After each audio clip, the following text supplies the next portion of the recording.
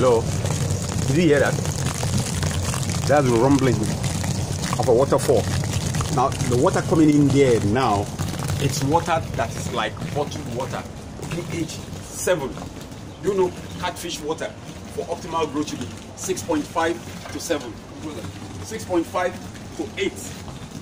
But the water here, like in most urban areas, especially in cities, Port Harcourt, Abuja, you know, major cities, right?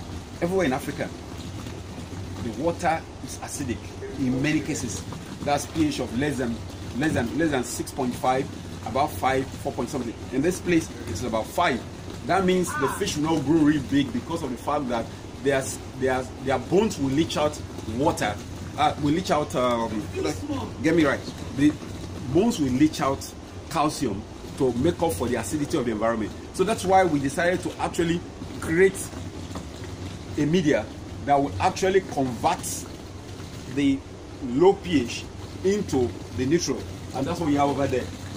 We call it alkalizer. I thought you'd like to repeat after me. This is a teaching class. Say after me, alkalizer. I won't hear you say alkalizer. Now what's an alkalizer? It's a term I coined along the line. Something to bring the water to alkaline level. Most farmers look, excuse me, another class is going on. Don't pause. Go ahead.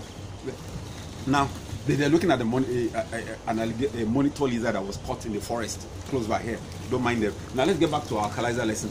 Now, the alkalizer is supposed to replace the use of sodium by calcium anhydrous oxide. You know, those things you used to paint to the market to make inter-house sports tract in those days. You know, that's what you had at a certain percentage into the water every week. Make one mistake, you're in big soup. So what you do is to use the natural materials, and that's what we have a sample over there. Sorry, I want to put it back for you now, maybe sometime later. Now, that's what we now put to line up the system from this place, from what we have there, where we have the third